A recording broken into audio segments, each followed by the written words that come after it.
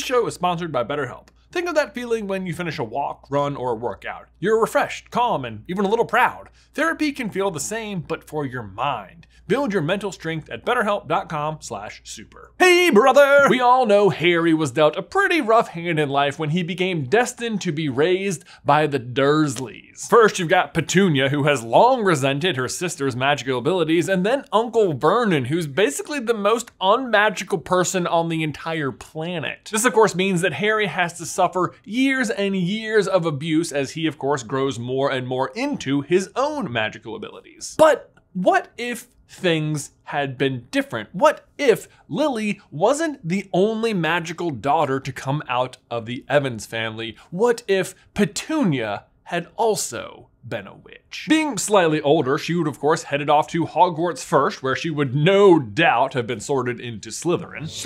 And the question is, would this change everything? Or would Petunia still end up despising her little sister for not only being one of the most popular girls at school, but also one of the most talented magically? I was the only one to see her for what she was.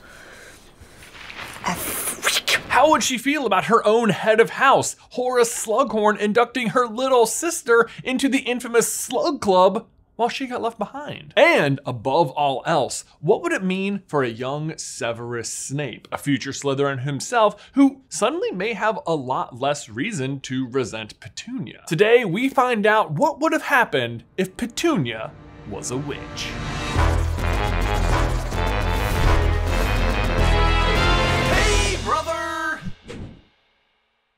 Okay, so to answer this question, I think we need to start at the very beginning, which is to say, almost the very end. The Prince's Tale. Many of us spent nearly a decade and thousands of pages basically despising Snape before finally getting to hear his side of the story. And as Harry explores Snape's memories at the end of Deathly Hallows, we get a rare glimpse into the childhood of Snape, Lily, and Petunia, where it is evident almost immediately that Petunia is extremely jealous of her sister. "Stop it!" shrieked Petunia. "It's not right!" But her eyes had followed the flower's flight to the ground and lingered upon it. "How do you do it?" she added, and there was a definite longing in her voice. That might happen in chapter 33 of the 7th book, but this is basically chapter 1 through the green eyes of jealousy that is the life of Petunia. Basically, if you have something I want and can't have, I will choose to dislike that thing. And we obviously know that as she grows older, this manifests in a thorough hatred of anything magic. Freak! But before that, she actually goes as far as to writing to Dumbledore to see if she can go to Hogwarts too, which of course she can't. It all suggests that Petunia craves desperately to be as special as her sister, but what if she was? How does it change that childhood scene? Well, based on what we know about Petunia, she basically has 3 distinct personality traits. First, she loves feeling superior to others. 2, she's extremely jealous. And 3, she loves her family. Although true in some cases, like with Lily, it is like deep down there, but she does. You didn't just lose a mother that night in Godric's Hollow, you know. I lost a sister. In fact, a lot of that suppressed love, I dare say, manifests itself in the 17-layer chocolate fudge cake that is her love of her little Diddykins, successfully and thoroughly proving that there can be too much of a good thing. In any case, going back to her childhood, the fact that she's the older sister means she is going to be the first one to discover that she has magical powers. And upon this discovery, she is going to be elated. And it's possible and even likely that a young Severus Snape, even though he's a little bit younger, would still identify Petunia as another magical child in his vicinity and try and befriend her the same way he usually does with Lily. Again, she's a little bit older, but at the same time, Snape possesses a wealth of knowledge about the magical world that he could tell her about. But the point is, finding out she's magical is like having physical proof that she is special and superior to others. I can even see her finding it deep within her heart to have pity for her little regular sister, and her first 2 years at Hogwarts are no doubt absolutely marvelous. It honestly wouldn't be terribly dissimilar to the relationship between Draco and Harry, where Draco shows up at Hogwarts and just totally expects to be the Billywig's bum. Bee's knees? Something like that, you get it. We said it earlier, but Petunia definitely gets sorted into Slytherin house, which would honestly be pretty unique for her as well, since not many Muggleborns ever get sorted into Slytherin, which I'm sure in Petunia's mind means she is just that much more exceptional. Everything would be going great in her life until Lily discovers that she too has magical powers. Oh dear. Get it? Dear doe. Classic Patronus joke. And this would of course cause extreme jealousy for Petunia. Like, her big unique thing that made her obviously superior and special now has to be shared. She is no longer special. Although for clarity, this actually doesn't make her any less special at all. This belief is just an unfortunate side effect of jealousy that, if can be ignored, allows the user to maintain their sense of purpose and uniqueness. Which, on that note, friendly reminder to you, the viewer at home, you are super. And we are happy to have you here. Anyway, Lily has powers, Petunia is upset, and it only gets worse because her former playmate, Snape, now has someone his exact age in his year that he can hang out with. And while I doubt that Petunia thought that much of Snape at first, I am equally certain that she will absolutely hate having him taken away from her by Lily. But so what does Petunia do about this? How does she handle Lily being a witch? Well, the same way she always handles this kind of problem, by creating as much disparity between her and her sister as humanly possible. It's the exact move she pulls with Harry on his entire life with Dudley. Like, it's not enough to just make Harry's life worse. She also has to go above and beyond in spoiling Dudley. It almost makes you wonder if Dudley would have been raised with a more appropriate level of care and attention had this need to drive the gap between him and Harry not existed. But going back to Petunia at school, this would mean doubling down on all things Slytherin, especially after Lily got sorted into their rival house, Gryffindor. Gryffindor! Which, on that note, Snape being sorted into Slytherin would also be a big win for Camp Petunia. But now we get to a very interesting question, which is, would Snape still have a crush on Lily in this scenario? Obviously, he knew Petunia first, and they're both in Slytherin together, but at the same time, Lily is his exact age, and Lily does possess that certain je ne sais quoi about her that I think means yes, Snape probably does still have a crush on her, at least for a while. At the very least, we know that the rest of the school will certainly take notice of Lily, who we know to be one of the best students of the year. For example, we mentioned this earlier, but we know she was part of the Slug Club, which is going to be a tremendous blow for Petunia. I mean, having the head of her house, Slughorn, overlook her in favor of her younger Gryffindor sister, are you kidding me? I mean, it is like Lily is out to literally steal all of Petunia's specialness. But speaking of hyper-talented students at the school that year, we know the Marauders will also be around for Petunia's time at Hogwarts, and as ever, they will be picking on Snape. I mean, I don't know why they wouldn't. I can't imagine Petunia's presence at the school changes anything. And Snape's friendship with Lily never really seemed to have anything to do with it. It feels like the Marauders only ever disliked Snape on good old-fashioned principle, which incidentally is one of the worst reasons to dislike somebody. But while we're on the subject of high school politics and disliking people on principle,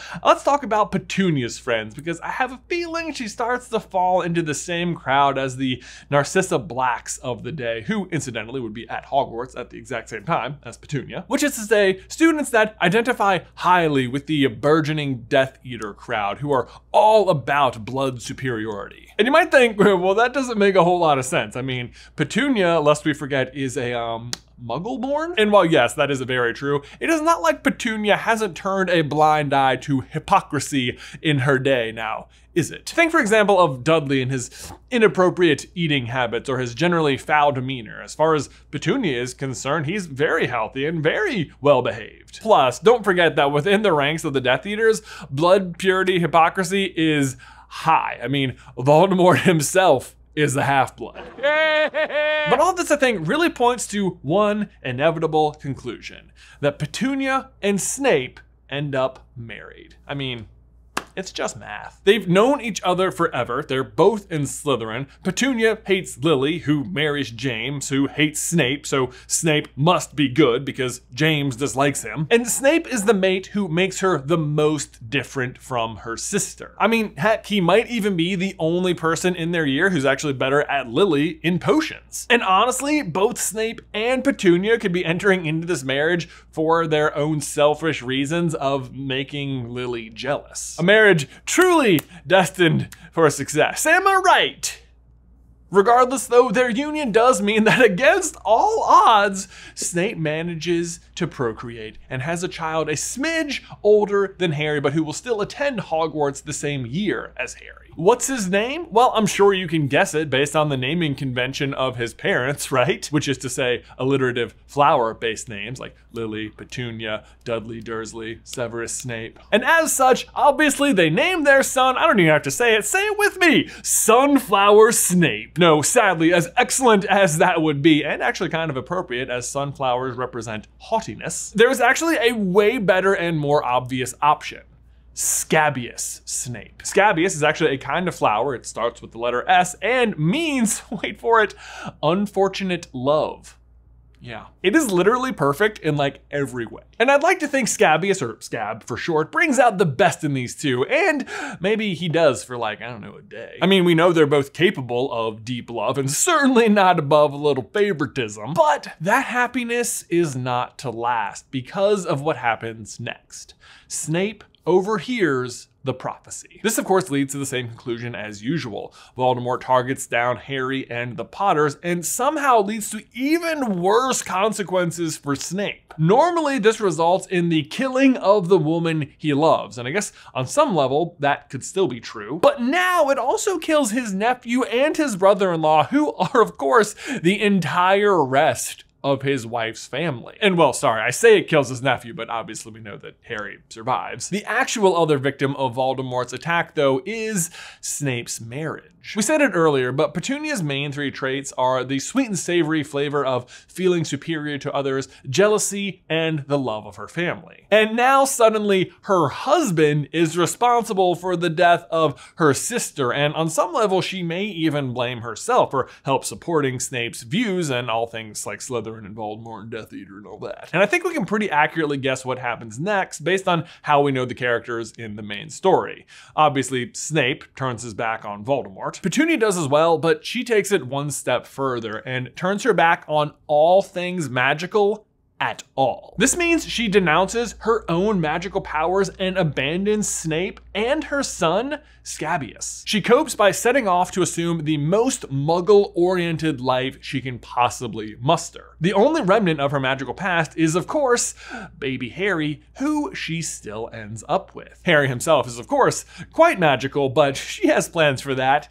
Just gotta squash it out of him. It sounds bad, but not only does it fall in line exactly with Petunia's motives in this situation, but she would still know that Voldemort could possibly return and try and hunt down Harry as well. So she might even see this as being the safest thing for Harry. Just no magic at all.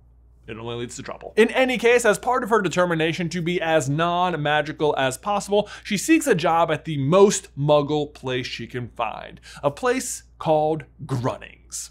They sell drills. I know, but let me tell you something about the what ifs. They have two rules. One, prophecies still got a prophecy, and two, Petunia and Vernon always find each other. True love always prevails. That's like the theme of the entire story, right? Even if this version of true love gives me a weird metallic taste in my mouth.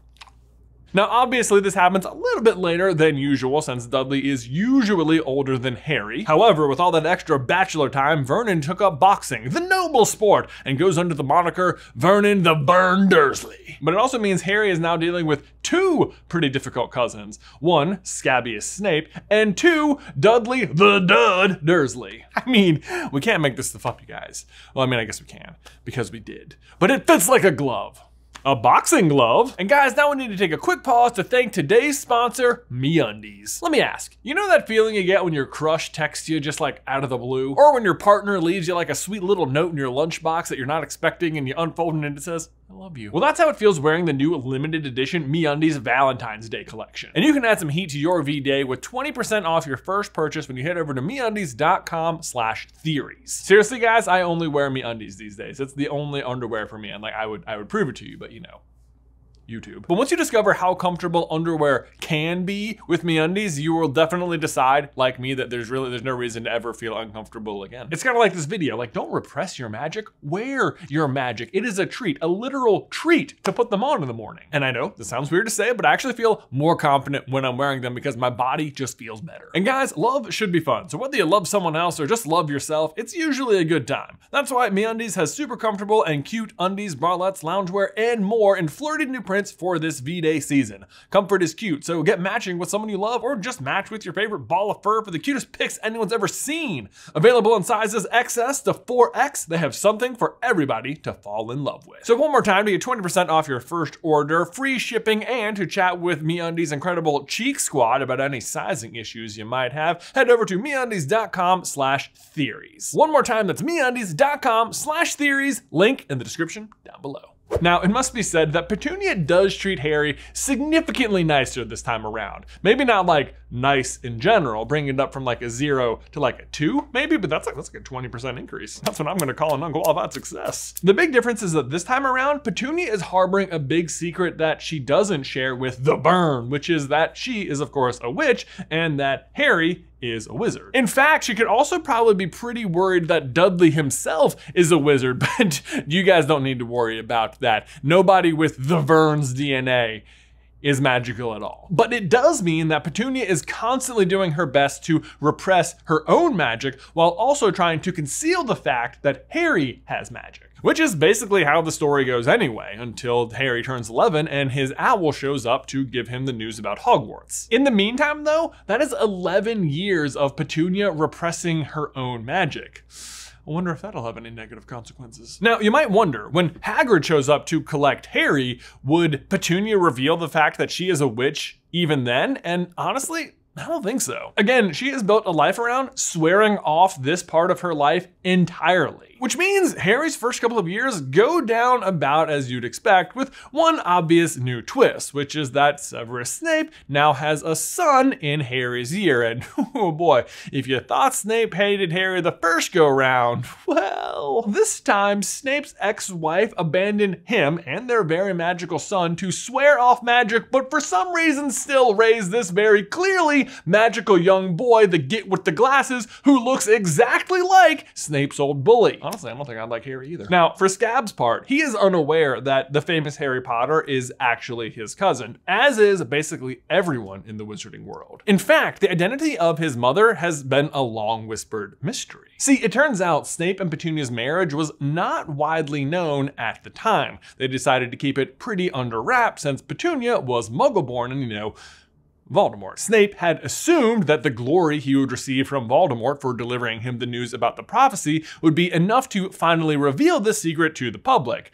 But it turns out that delivering that news to Voldemort is also the thing that ended his marriage. So, much like Petunia, who renounced everything to do with magic after the death of Lily, Snape himself continued to follow their secretive life and sever any connection he ever had to Petunia. Now, on the whole, I like to think that Scab doesn't actually dislike Harry like many of the other Slytherins do. But he is in Slytherin, and so for the first few years of his schooling, he does march to the beat of that Draco Malfoy drum. But otherwise, he's a lot like his father was in school. He's just really quiet and a hyper diligent student. But also like Snape, he's kind of unpopular. Obviously, his father shows him a lot of favoritism, but rather than bolstering his status like it might for Malfoy, like, you know, having the approval of a well-respected professor, for Scab, it just drags him down further and comes across as unearned parental favoritism, even though he's actually a really good student. In the meantime, Harry's first couple of years go exactly as you'd expect. Harry quickly makes the House Quidditch team and wins the House Cup 2 years in a row and fends off Voldemort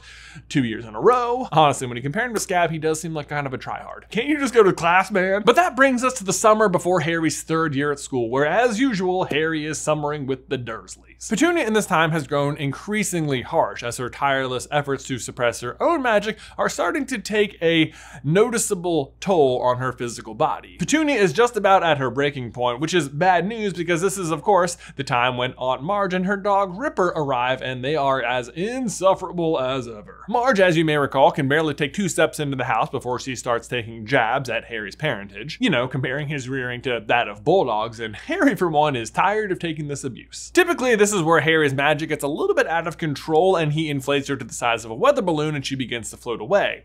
The difference this time around is that Harry is not the only person in the room who is taking such nasty offense to all of Marge's harsh words. Petunia at this point, who has 3 big traits: superiority, jealousy, and a deep, deep love of her family, and is now struggling with repressing her magic for over a decade. Which, if you don't know, repressing your magic for that length of time can result in one pretty bad outcome: an Obscurus. Which, if you don't know, is what happened to Dumbledore's sister Ariana and is what happening to Credence in the Fantastic Beasts movies. But with all of her rage directed at Marge, the Obscurus finally bursts out of her. It destroys half the house of number 4 Privet Drive and leaves Marge dead. Which, like, I know, pretty intense, but it doesn't stop there. You may recall that what typically happens on this evening after Harry inflates Marge is that he abandons the Dursleys and accidentally calls the night bus after tripping because he's scared by Sirius Black, meaning that on the night in question, Sirius is obviously very nearby, and when he sees the giant explosion coming from the house where he thinks Harry is supposed to be, he obviously rushes into action. He immediately appears on site to discover the house in ruins, Marge dead, and Petunia stuck in the middle of a parasitic magical rage. But here's the thing. Even though Sirius is there to help, the surprise arrival of Sirius Black is about the worst thing that could have happened in this moment. Not only is he just a surprise blast from the past, but he's also her ex-husband's bully, and as far as Petunia knows, the other person most responsible for her sister's death. As she sees Sirius, her anger explodes again. Sirius pulls out his wand and does his best to control the Obscurus, but it's no use. At the last second, he's able to grab Harry and escape, but Petunia's days are done. The magic explodes out of her one more time, and she's left dead. Dudley and Vernon actually manage to survive this encounter somehow and are found shortly after as the sole witnesses of the night's events. And believe it or not, they actually know exactly who Sirius Black was, having seen him on the Muggle News earlier that week. And they tell everyone what happened. Sirius Black showed up, shot a bunch of spells at Petunia, and then kidnapped Harry. And this is very bad for Sirius, as breaking out to kidnap Harry is exactly what people were afraid he broke out to do. And if you recall, he was originally imprisoned for killing a wizard, blowing up a street, and leaving a bunch of dead muggles in his wake. Now, after breaking out of prison, he was seen at the scene of a muggle death where the house was exploded and there's a dead witch. Not to mention he also kidnapped Harry Potter. Now, Sirius isn't dumb. He is extremely aware of how bad this looks and doesn't have time to explain everything to Harry. He says enough to tell Harry that he's his godfather and that he can explain everything. He just needs somewhere safe to do it. Is there anywhere we can go? Harry, unsure if he can trust him, but intrigued by this claim that Sirius Black is his godfather and curious about his surprise savior, suggests the Burrow. Upon arrival at the Weasleys in the middle of the night, Harry arrives and Mrs. Weasley doesn't even think twice about fixing Harry a nice giant bowl of hot onion soup, 12 sausages, and a bit of toast. Harry begins to explain everything that's happened that night, but of course, in all the commotion, they've woken up Ron, who arrives downstairs in the kitchen, pleasantly surprised to see his best friend and holding his pet rat, Scabbers. Uh-oh. Sirius and Peter immediately take notice of each other and recognize each other at once. While Sirius knows it's better if Peter is brought in alive so that he can have some evidence that can clear his name, it doesn't really matter. He knows that once Peter recognizes him, he's gonna run. The time to act is now. Sirius lunges at Ron, who goes down and lets go of Scabbers, who after a brief chase throughout the house, Scabbers escapes. This leaves Sirius in a really bad spot. The only person who could clear his name has now escaped into the night. And in the short time Sirius has been out, it appears he's committed a crime exactly like the one that got him imprisoned in the first place. All he's really accomplished in this night is getting through to Harry that he must be innocent in some way, because otherwise, why wouldn't he have just killed Harry? He easily could have. So sadly, Harry can't go live with Sirius, who must remain on the run, which leaves Harry with a new problem. where is he going to live? Harry's hoping maybe he can just live with the Weasleys from now on, and Molly agrees of course she would take him in. But of course, that's not what happens. Dumbledore explains everything to Harry, that when his parents died, Dumbledore put a charm on him that keeps Harry safe as long as he can call home where his mother's blood lives. But my mother and her sister are dead, and there's no way Uncle Vernon's gonna let me live with him. In fact, you do. Not many people knew of the marriage, but before your aunt married Vernon Dursley, she had a wizard for a husband, and together they had a child. You know him. He attends Hogwarts with you. I can't have a cousin at Hogwarts. I'm Harry. Yes, and your mother's blood runs in him the same as it did in your aunt. As long as you stay with him, Voldemort cannot touch you. But who is it? Dumbledore tries for a smile, but just sighs. Your cousin is Scabious Snape.